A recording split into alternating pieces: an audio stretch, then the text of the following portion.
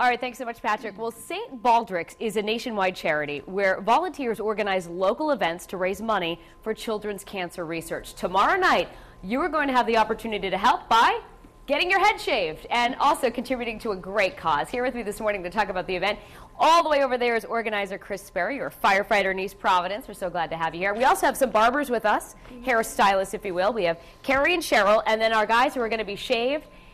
They're not only shaving their heads on live TV, but they also are firefighters as well. We've got Jared and we have Evan as well from East Providence and Seekonk, right?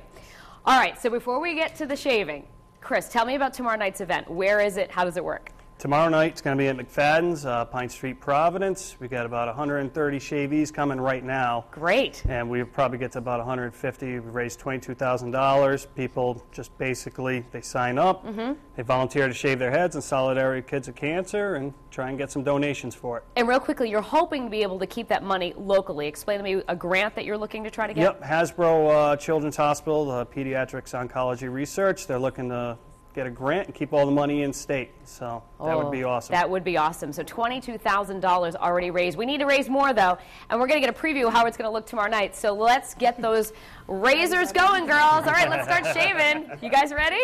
There we go. All right. All right. Now, Chris, while they're shaving, you were telling me last year you actually had several women come in and shave. That's a big deal for a woman to do that. We had 2 sign up beforehand, and we had about 4 sign up on the spot. Together, the women alone probably raised about $8 grand. $8 grand with just those several women. Wow. Any women yet sign up this year? No, we're still hoping we can coax a few into it. All right, Jared, how's it feeling? Feels good. When's the last time you had a cut? Last year. No. Yeah, last year? No. Probably about a month and a half ago. Now, Carrie, are you going to be there doing the shaving tomorrow? I will be there, yeah. Myself and our staff at the G Salon in Providence, we'll be there shaving some heads as well as some of the students from Tony and Guy. All right. So we're definitely looking to have a good time. So if you're available, definitely come and take a look. Now, Cheryl, you're over there shaving away. So I love it. We've got like a half hawk going on here.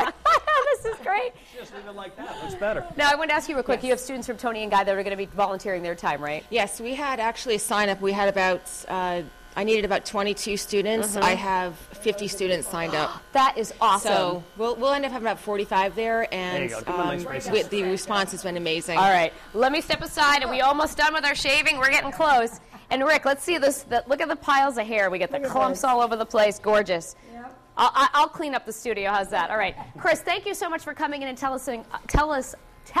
There we go, about the event tomorrow night, and good luck raising all that money. Thanks for having us.